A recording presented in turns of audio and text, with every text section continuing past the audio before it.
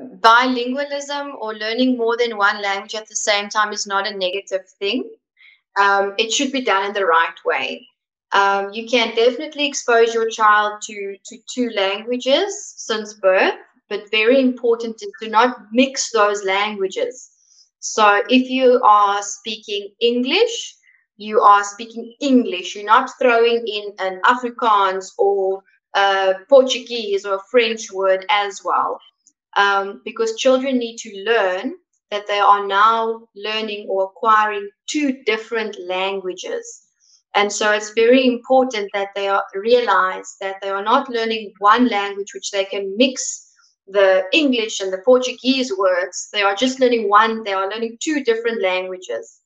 Um, Sometimes we do see that children who are raised in a bilingual home, they say their first words slightly later than a child who just grow up monolingually. Um, but it does, in the long run, it does not have any negative influences.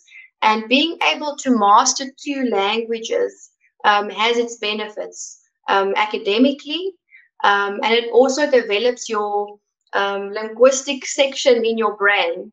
And going forward, you then find it easier to learn new languages. So bilingualism is not a negative thing if the parents do it right.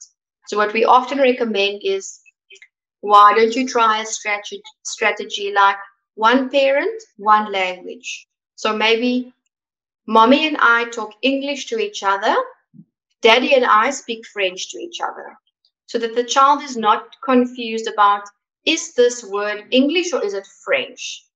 Another strategy is one context, one language. So maybe at school, I speak English. At home, when it's family time, meal time, TV time, I speak Afrikaans. But when I do homework with mommy, I speak English again.